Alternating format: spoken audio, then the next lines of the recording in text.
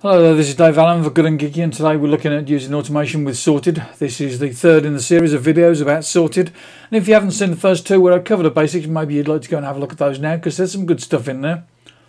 If you like seeing tutorials about various applications for the iPad, iPhone and the Mac, click on the subscribe button and also click on the bell so you get notified when there are new tutorials. Sorted supports the X Callback URL scheme, and you can use this on the Mac and also on iOS. If you work regularly in another application like Drafts and you want to send text you've created in there to Sorted, you can use these strange looking URLs. And you can also use these URLs within shortcuts, which we will cover in another video. This is one of those strange looking URLs. It looks a bit daunting when you first look at it, but let's look at it closely and see what we've got. In the first one, we've got the actual Sorted URL X Callback thing with the actual command at the end of it. So after the last backslash where it says add and then there's a question mark, that is the command to add a task to Sorted. The next part of it is where it says the title. So title equals named task.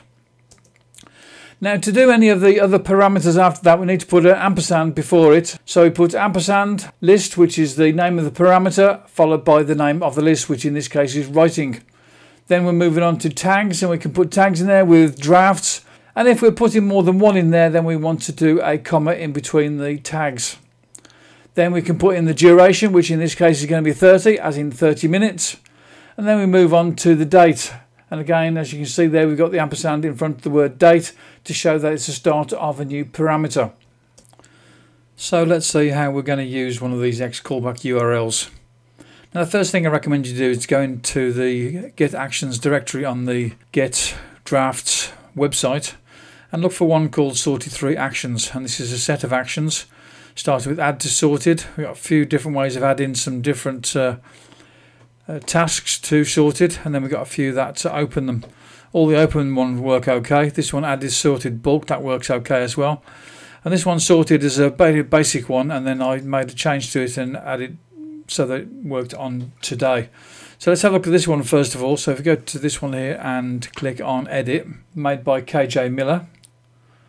And the first part of it is a script which is in JavaScript, and then the second part of it is our URL which we're going to use. And because we're using drafts, instead of putting the title in with an actual sort of name of a title, we can actually use the first line of the draft to be the title. And to do that, we put in some square brackets followed by the word draft and some more square brackets, and that's done that job there. And then it's going to go into the list drafts, and then it's going to add a tag drafts, and then duration is going to be set for 30. So let's click off that now, and we'll go and do that. So we're going to double click on that there. And that's going to add that to Sorted, and you can say Sorted's come up there and it's ready to go. If I go into the lists, and we'll see that in list for drafts, the task that I just made there called new task is in there, and it's got the list in there, it's got the header in there, and it hasn't got any tags. Let's go back into this again and see why it hasn't got any tags. So let's go to this and go to edit. The reason it hasn't got any tags put in there is because we haven't got the S on the end of the word tags in there. That's the name of the thing that we need to put in there for the tags. And we'll run it again. So add to Sorted, double click on it, and it's going to produce a new task in there. And let's close this one down. And the second one, that's new one just come in there. This one, you can see it's got the tag in there. So if I double click on that, there you can see the tag drafts has gone there as well. Now this second one here, I've made it so that it goes into the date of today. So let's edit this. And I've just made a couple of changes. So we've got the draft title being the first line of the thing again.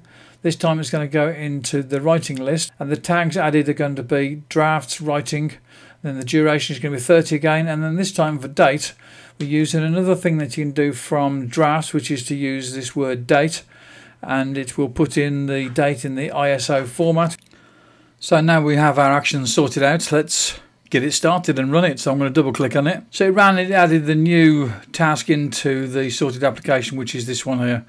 And if you double click on it, you can see that it's got the list in there, that's the list in here, and it's put in the drafts and writing tags, and it's gone into the writing list. It's gone in for today's date, and it's given me the duration of 30 minutes Perfect. In the next video we're going to have a look at how we can use these X Callback URLs in shortcuts, and also how we can use the donated shortcuts from the sorted app. Talk to you again soon. Bye bye now.